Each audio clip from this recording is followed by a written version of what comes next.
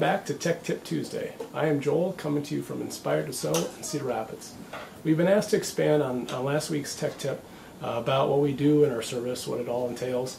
So today I'm going to talk a little bit about that. With the service, I explained last week that we remove all the old lubrication, lint and debris. This is a pretty good example of the lint and debris that we find there in the hook area.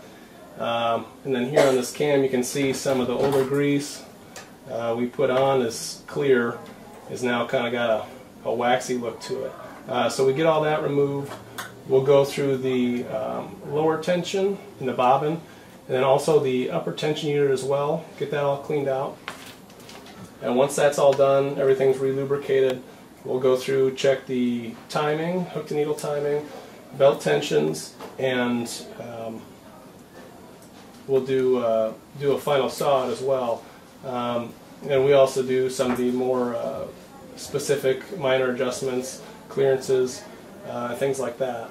And then we also will focus on some problem areas if there's damage on the stitch plate, damage on the hook, anything that will affect the stitch formation or quality of stitches. We'll get all that taken care of and looked at, and do that final sew out that I told you about.